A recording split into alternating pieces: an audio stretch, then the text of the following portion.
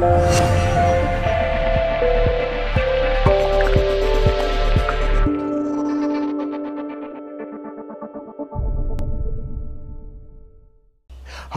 David Lindsay here, Vitality Expert, and welcome to Snap Clap.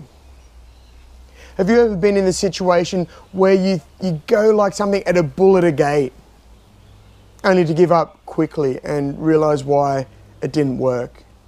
Or you go start training and you train hard and you end up so sore and sorry and stop and wonder why it didn't work?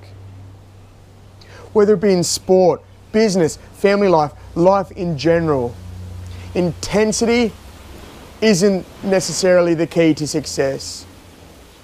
It's consistency. Now, I've been a trainer for many, many years, and I've got brilliant results with people by just walking. Because whether they're too big, too unfit, or have injuries, and they can't run, they can't lift the level of intensity.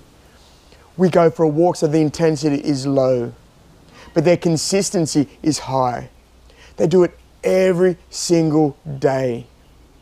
As opposed to if we were just to do one session of extreme high intensity, they'd end up so sore and sorry they'd never come back again and get no results or go backwards. So as you can see in life, you might be chipping away at something, just a little bit a day, and eventually you're going to get success. You're going to reach for those hills and you're going to get them. As opposed to if you're going with a big sledgehammer, slam it down, end up exhausted, and you end up stopping and pulling up short of the goal. So the key to success isn't necessarily intensity. It's consistency. And when you pair those two together, consistency with intensity, that's where, boom, it's just going to explode. But whatever you do, whether it's school, whether it's work, whether it's stuff with your family, be consistent. Take consistent action every single day, and eventually you work your way towards a goal. Like the saying goes, a journey of 1,000 miles begins with but a single step.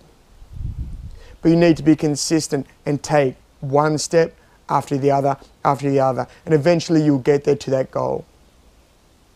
If you found this video, I'd ask you please do 3 things. 1, like and share. I'm sure they got loads of value from this video, so why not share it with your family, friends and colleagues and give them loads of value as well. 2, comment.